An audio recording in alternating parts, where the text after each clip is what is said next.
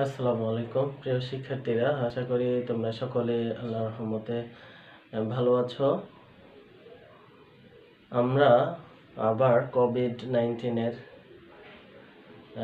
ভয়াবহতার মধ্যে পড়ে যে একটি সম্ভাবনা তৈরি হয়েছিল যে শিক্ষা প্রতিষ্ঠান খুলে দেওয়ার, সেটি আবার স্থগিত হয়ে গেল। সুতরাং আমাদেরকে আবার আমাদের যে অনলাইন কার্যক্রমে পুরোদমে ফিরে আসতে হচ্ছে।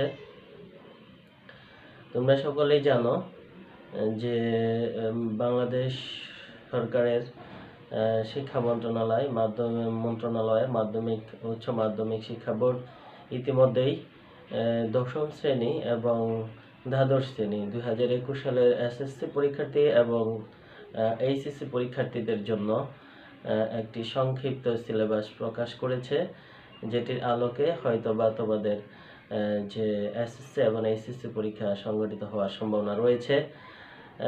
তবে এই কথা বলা বাহুল্য যে তোমাদের যারা এসএসসি এবং এইচএসসি পরীক্ষার্থী রয়েছে, তাদের পরীক্ষা যেভাবে হোক সরকার নেওয়ার মতো চিন্তা ভাবনা করতেছে। আমরা ইতিমধ্যে শুনতে পেরেছি বা বিভিন্ন মাধ্যমে জানতে পেরেছি যে এবছর অনলাইনে হলো তোমাদের যে পরীক্ষাটি নেওয়ার সম্ভাবনা রয়েছে।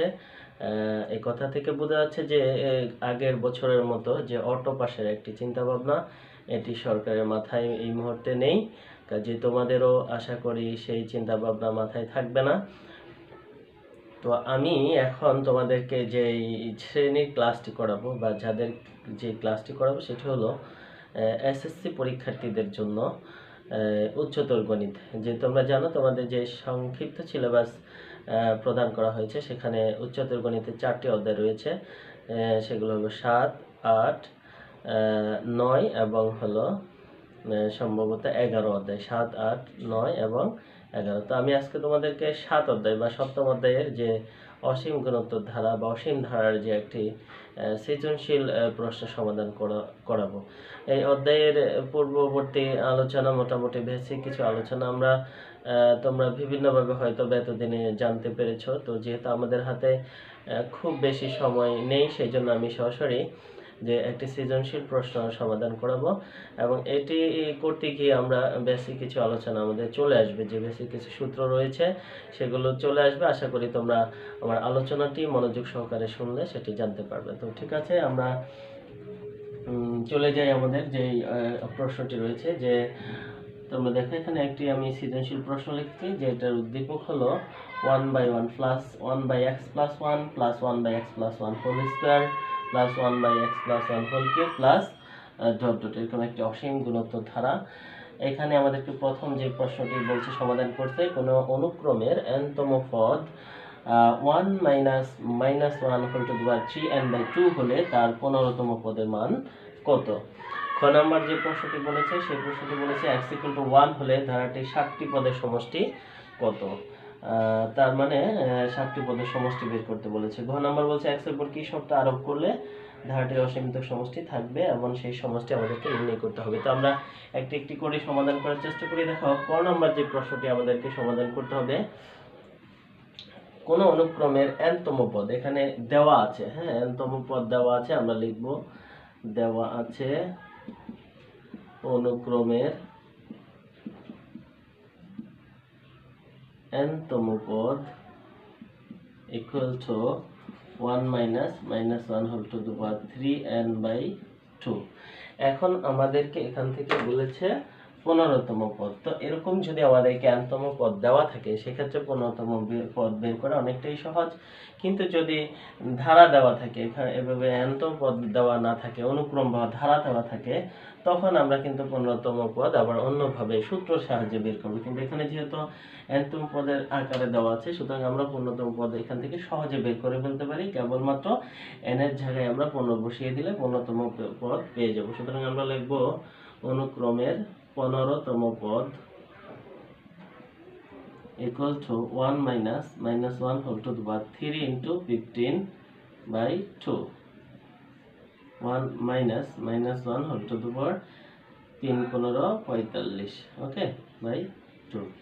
এখন দেখো এই জায়গার হিসাবটা হবে, আমরা জানি -1 এর পাওয়ার যদি জোড় হয় সেটি +1 হয়ে যায়, আর যদি সেটা বিজোড় হয় তাহলে -1ই থাকে। যেহেতু -1 এর পাওয়ার এখানে 45 বিজোড় সংখ্যা, সুতরাং -1টা -1ই থাকবে by 2 equal to 1 + 1 by 2 equal to 2/2 সমান সমান 1।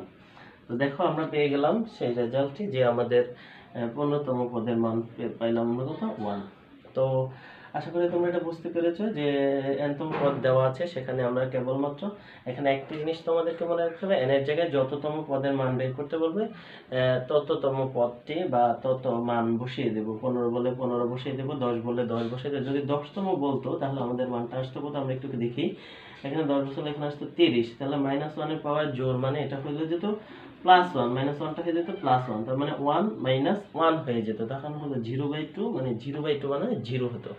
মানে জোড়তম পদ যদি এখানে জোড় সংখ্যা আসে সেক্ষেত্রে রেজাল্টটা 0 আসবে, আর যদি বিজোড় সংখ্যা আসে তাহলে রেজাল্ট আসবে 1। আশা করি তোমরা এই অঙ্কটি সহজে বুঝতে পেরেছো। আমরা চলে যাই খতে। খতে আমাদেরকে বলেছে যে x = 1 হলে ধারাটির 60টি পদের সমষ্টি। এখন এই 60টি পদের সমষ্টি বের করার সূত্র আমাদেরকে জানতে হবে। গুণোত্তর ধারার সমষ্টির সূত্র দুটি আমরা জানি, সেটি নির্ভর করে হলে r এর মানের উপরে।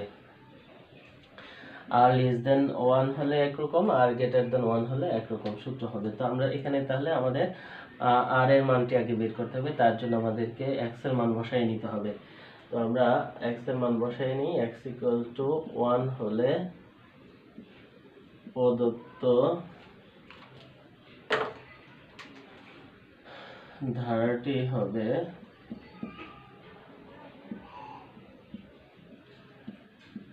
দাঁড়ায়, আমরা দেখি কি হয়। ধারাটি হবে দেখো 1/1 + 1, তার মানে হবে half, plus 1/1 + 1 whole square, 2 square মানে হবে 4, প্লাস 1/1 + 1 হোল কিউব, তার মানে 2 কিউব, 2 কিউব হলো 8, প্লাস ডট ডট। তোমরা দেখো এখানে আমাদেরকে বলছে x এর মানটা 1 হচ্ছে, তাহলে 1/1 + 1 মানে হলো হাফ, 1/1 + 1 হোল স্কয়ার, তো 2 স্কয়ার, 2 স্কয়ার মানে হলো 4, 1 + 1 হোল কিউব, 2 কিউব, 2 কিউব মানে হলো 8। তাহলে আমরা যে ধারাটা পাইলাম এটা হলো সেটা হাফ প্লাস 1/4 প্লাস 1/8। এই ধারাটির আমাদের 60টি পদের সমষ্টি বের করতে হবে। তো আমরা লিখি এখানে আমাদের প্রথম পদ, এখানে এ হলো প্রথম পদ, আমরা জানি হাফ। আমরা যে বলেছি আর এর মান বের করতে হবে, আর কে বলা হয় সাধারণ অনুপাত। গুণোত্তর ধারার ক্ষেত্রে বলা হয় সাধারণ অনুপাত।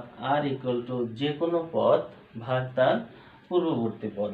হ্যাঁ, যে কোনো পদ ভাগ তার পূর্ববর্তী পদ। যে কোনো পদ আমরা বলতে এখানে 1/4 কে বোঝাবো, আর তারপর হলো হাফ, তাহলে 1/4 ভাগ হয়ে যাবে গুণ 2/1, তার মানে হবে হাফ, আর এর মানে হবে হাফ। হাফ হলো 1 থেকে ছোট। এই জায়গায় আমাদের এটা দেখাই দিতে হবে যে আর এর মানটা পেয়েছি সেটা আমরা 1 থেকে ছোট নাকি বড়, কারণ এটার উপরে আমাদের পরবর্তী সমষ্টি সূত্রটা নির্ভর করবে। তো আর এর মান যদি 1 থেকে ছোট হয় সেক্ষেত্রে সমষ্টি সূত্রটা হবে আমাদের এরকম।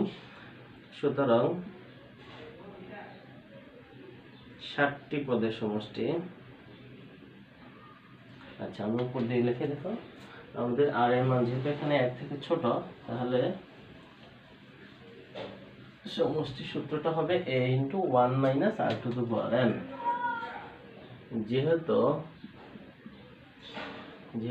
r < 1, সুতরাং 60টি পদের সমষ্টি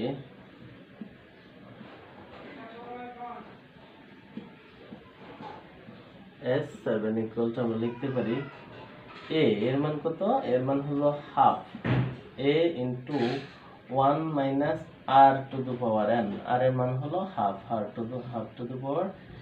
n হলো 7, ওকে,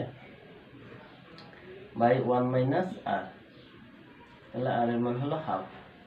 তাহলে সূত্রটা হলো, তোমাদেরকে মনে রাখতে হবে সূত্রটা হলো এখানে a × 1 - r⁴n বাই 1 - r। এটা কখন, যখন r < 1, r < 1 হলে হবে এই সূত্রটি a × 1 - r⁴n বাই 1 - r, যখন r < 1, ওকে। এইবার আমরা ক্যালকুলেশন করি, তাহলে এই হলো হাফ 1 মাইনাস ও এটার মান হবে কত 1/1 পাওয়ার 7 হলো 1 2 টু দি পাওয়ার 7 মানে হলো 2 4 4 8 16 32 64 128 128 2 টু দি পাওয়ার 7 হবে 128 4 হলে 16 5 হলে 32 6 হলে 64 7 হলে 28 128 তারপরে তোমার এখানে হবে হাফ থেকে হাফ বিয়োগ করলে থাকবে হলো হাফ এই হাফ হাফ আমি ইচ্ছা করলে কেটে দিতে পারি তাহলে থাকলে কত ওটা নিচে 1 মাইনাস 1/128 তাহলে 128 মাইনাস 1 127/128 এটা হলো আমাদের 7টি পদের সমষ্টি আশা করি তোমরা সহজে বুঝতে পেরেছো তাহলে আমরা সমষ্টি সূত্রটা জানতাম যদি r এর মান 1 থেকে বড় হতো তাহলে আমাদের সূত্রটা হলো a into r to the power n minus 1 হ্যাঁ সেটা আগে হবে আচ্ছা যাই হোক আমরা এবার যেটা করব সেটা হলো ঘ নম্বর প্রশ্নটির সমাধান যে x এর উপর কি শর্ত আরোপ করলে ধারাটির অসীমতক সমষ্টি থাকবে এখন এই অসীমতক সমষ্টির জন্য আমাদের যেটা বের করতে হবে তো আমরা দেখি x এর উপর কি শর্ত আরোপ করলে তো সেটা অসীমতক সমষ্টি থাকবে সেটা জানতে হলে আমাদেরকে আগে r এর মানটা বের করতে হবে যে প্রদত্ত ধারাটি r এর মানটা বের করতে হবে আমরা এখানে প্রথম পদ হলো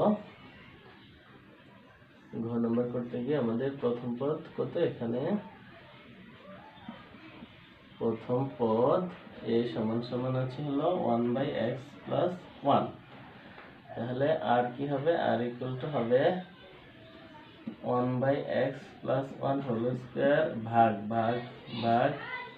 1/x + 1 আমরা যদি এটাকে ক্যালকুলেশন করি x + 1 হোল স্কয়ার ভাগ গুণ হয়ে যাবে x + 1 উপরে বাই 1 তার মানে থাকলো হলো কত x + 1 আর এর মানটা পাইলাম এখন আমরা জানি অসীমতক সমষ্টির শর্ত হলো যে মডুলাস r এর মান r এর পরম মান 1 থেকে ছোট হতে হবে তার মানে এটাকে বলা হয় তোমার মডুলাস r লেস দ্যান 1 হতে হবে ঠিক আছে তাহলে আমরা কি বলেছি যে অসীমতক সমষ্টি কোনো অসীম গুণোত্তর ধারার অসীমতক সমষ্টি থাকার শর্তই হলো যে সেখানে মডুলাস r এর মান r এর পরম মান 1 থেকে ছোট হতে হবে তো আমরা এখন সেই কথাটি লিখব যে প্রদত্ত ধারাটি অসীমতক সমষ্টি থাকবে যদি মডুলাস r লেস দ্যান 1 হয়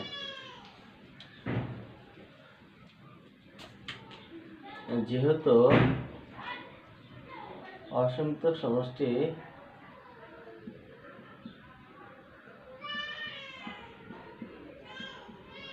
শর্ত মডুলাস r লেস দ্যান 1 বা r এর মান পাইছি আমরা 1/x + 1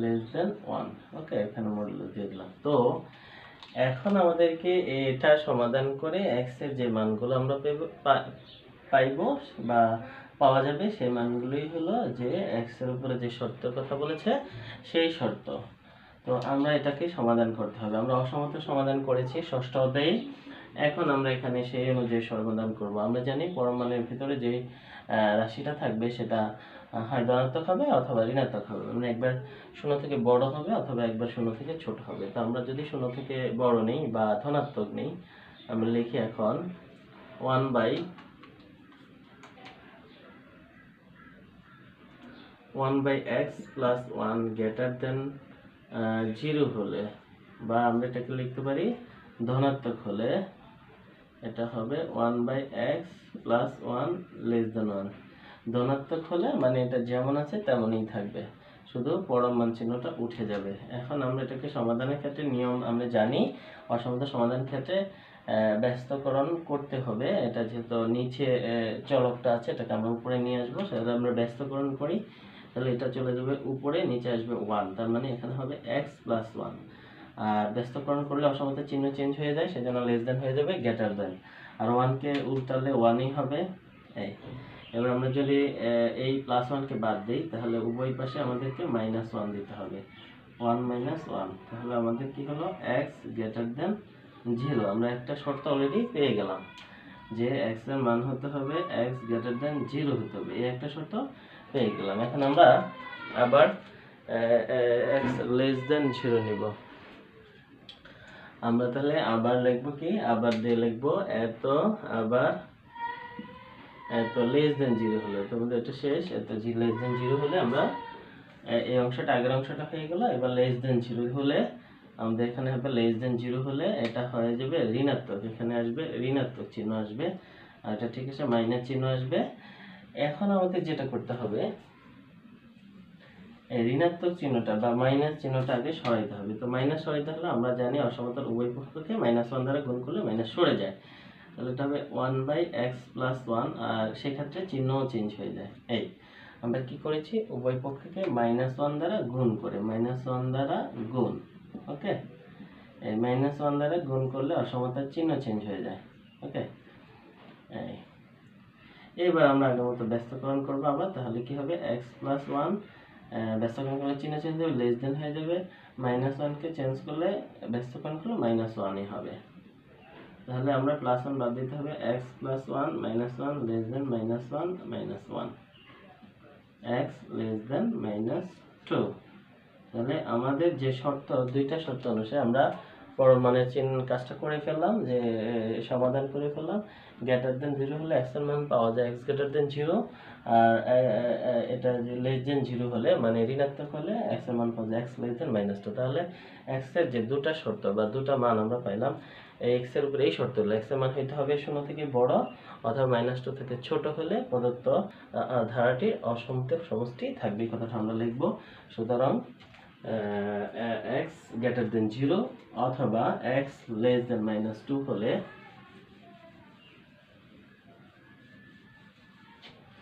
আমরা লিখব, সুতরাং x গ্রেটার দেন 0 অথবা x লেস দেন -2 হলে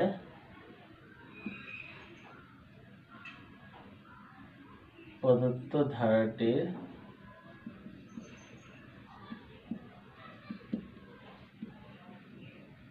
অসীমতক সমষ্টি থাকবে, ওকে। এই তাহলে আমরা কি করলাম, x গ্রেটার দেন 0 অথবা x লেস দেন -2 হলে প্রদত্ত ধারাটির অসীমতক সমষ্টি থাকবে। এবার আমাদেরকে বলছে সেই সমষ্টি নির্ণয় করা। আচ্ছা, অসীমতক সমষ্টির সূত্র হলো s ইনফিনিটি ইকুয়াল টু, অসীমতক সমষ্টিকে প্রকাশ করা হয় s ইনফিনিটি দ্বারা a/1 - r, ওকে। এখন আমরা s ইনফিনিটির মান বসাতে, এর মান আমাদের কাছে আছে কত, 1/x + 1, 1 - r এর মান কত, 1/x + 1, দুইটা মানে সমান। এর মান এবং r এর মান দুইটাই কত, 1/x + 1, 1/x + 1। আমরা r এর মান এবং এর মান বসাই দিলাম। এবার এটা ক্যালকুলেশন করলে যেটা আসবে সেটি হবে আমাদের s ইনফিনিটি। আমরা ক্যালকুলেশন একটু করি। আমাদের নিচে কি করতে হবে, নিচে লসাগু করতে হবে। 1/x + 1 উপরে এটা ঠিক থাকুক, নিচে আমরা লসাগু করি x + 1, তাহলে হবে x + 1 - 1, হর দ্বারা ভাগ লব দ্বারা গুণ। আমরা এটা নিচে মনে মনে 1 আছে, 1 আর x + 1 এর লসাগু x + 1, 1 দ্বারা x + 1 কে ভাগ করলে x + 1, সেটা দ্বারা 1 কে গুণ করলে x + 1, x + 1 দ্বারা x + 1 কে ভাগ করলে 1, 1 আর 1 গুণ করলে 1। তাহলে তোমরা বুঝতেছো আমাদের থাকলো কত, ইকুয়াল টু, এই হলো 1/x + 1, আগের সংখ্যাটা, উপরের সংখ্যাটা, ভাগ দিয়ে আমরা গুণ করে দিলাম। তাহলে আমাদের এখানে নিচে থাকলো কত, x + 1, এখন উপরে থাকলো +1 - 1 কাটা গেলে থাকবে হলো x। তাহলে আমাদের দেখো এটা কাটা যায়, এটা গেলে কত থাকলো, 1/x। এটা হলো আমাদের এই প্রদত্ত ধারাটির অসীমতক সমষ্টি। তাহলে আমরা সম্পূর্ণ অঙ্কটি সলিউশন করে ফেললাম। আশা করি তোমরা বুঝতে পেরেছো। তারপরেও যদি কেউ বুঝতে অসুবিধা হয় তোমরা নিশ্চয়ই কমেন্টসে আমাকে জানাতে পারো। আজকে পর্যন্ত সবাই ভালো থাকবে, সুস্থ থাকবা, স্বাস্থ্যবিধি মেনে চলবা। সবাইকে ধন্যবাদ। আল্লাহ হাফেজ।